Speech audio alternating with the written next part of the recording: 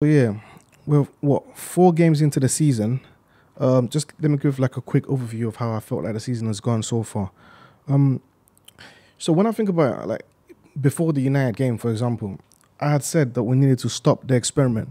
What I mean by like stop the experiment was simple. Was simply like there was a template we had last season, and I understand last season, towards the end of last season, people need to remember we became quite predictable, and teams already figured us out and knew what we were doing, and but we had no plan B. But I did say that going into next season, we needed to have a plan B. However, the reason why the way we started against Forest, against Palace, against Fulham, the reason why those games went the way they went was simply because we made a lot of experiments. There was too many things that changed at once, and I said already. Obviously, Gabriel was dropped because Partey had to invert because Zinchenko couldn't play. We had Havertz playing left centre mid instead of Xhaka, who wasn't here, or like a profile similar to that could play there. So there was a lot of there was a lot of moving parts. There was a lot of experimentation happening all at once. Trossard played a game again. Trossard started, I think it was against Fulham, or I think just like we made so many changes that we didn't need to make. If you see what I'm trying to say, but that's why I said straight away we need to go back to the formula of last season, which should be our plan A. Again, we were predictable towards the end of last season, so we shouldn't try to be predictable again. We should try to have some more depth to our squad, some more variation, a different option, a different plan B, plan C, plan D, things like that. And I felt like what Arteta did wrong at the start of the season was that he tried to do all of it all at once. He tried to bring it into the team at once, and we didn't have balance. That was the issue with the first 3 games. We lacked balance because of the amount of changes we're making. So yeah, there's different plans that we have, of course. But one of the alternative plans we have is Havertz, who's not really a midfielder like that, but a second striker kind of guy. And I already said before, if you look at Brighton, you look at City, they're playing with 2 strikers. Brighton, for example, Ferguson and Welbeck, or Ferguson and Pedro. You look at City, they're playing with Haaland and Alvarez. And even when De Bruyne plays, he's pretty much playing like a second striker, running off De Bruyne, running off Haaland constantly.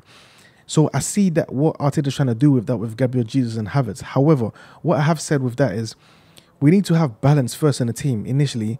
And the best balance we've had under Arteta is the template of last season. Have that balance first, and then you start bringing in these variations when you need them.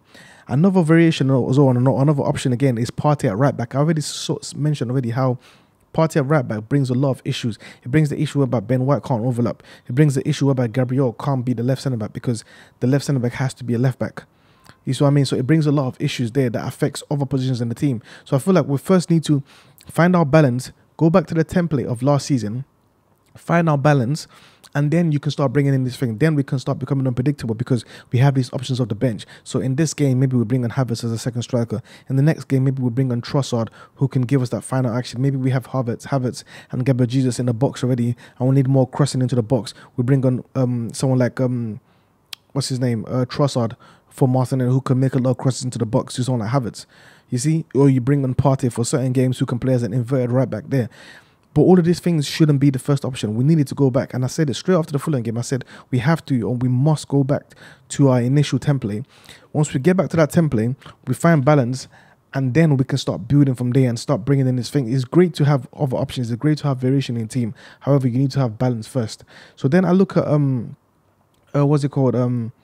The game against United. That was the closest game to the template we had last season. Everyone was back in there. Zinchenko was back in the team. Nketiah was back up front. You know, the only difference was that Havertz was playing there.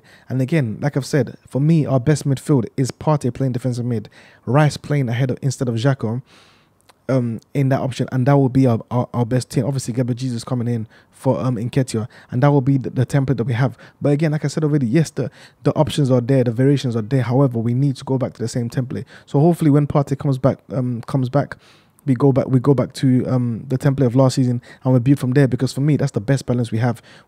Because with that system, we have our back three, Gabriel, Saliba, and White, all starting. We have Zinchenko, who's inverting, who gives us the best balance when he inverts. We would have Rice playing in the 8, and in place of Xhaka from last season, and we have Gabriel Jesus up front again, and which is the best balance that we have.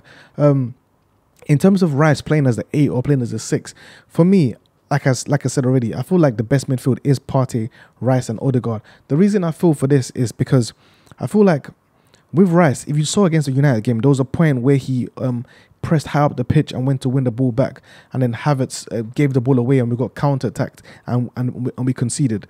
The reason being is because Partey, when Rice plays as an 8, he offers us every single thing. You know, the ball carrying ability, the high pressing, the monster defender, the guy who's roaming around the pitch. And I feel like he gives us that aura, that Vieira Keane kind of aura, where he can make those late runs into the box. He can attack the box. He can give us a goal scoring option. Another option. There was for the Havertz penalty, or what the penalty call. It was Rice who played a little 1-2 with Nketiah, drove into the box, and then Nketiah gave the ball to Havertz, and then Havertz got fouled. Those are the kind of things that Rice can give us as an 8. But I feel like when you have a guy, when you play Rice as a 6, and you're asking him to give you all of these things, you are going to end up exposing yourself defensively. And I feel like he gives us so much at the moment, and he's still very young, that we need to embrace his all-round game and allow Partey to be the defensive mid who can cover behind him. Of course, when Partey is injured, Rice can be the main defender. But I feel like when Partey is fit, we put Rice like the template of last season where Xhaka is, allow him to give us the all-round game, the all-round complete midfielder, dominate the whole game, do everything, have the freedom to do with his thing, whilst also being able to help us defensively by dropping deep. And I think that would be the best balance we have. And Rice, whoa, unbelievable leader already. Of course, we've got so much to say about him already, but he's been great for us already. His ball carrying is insane. Monster defender, driving the team forward, and I feel like he's got goal scoring potential, and I think he can offer this from the 8 position. So I feel like that is the best template, and that's what we need to go back to. So yeah.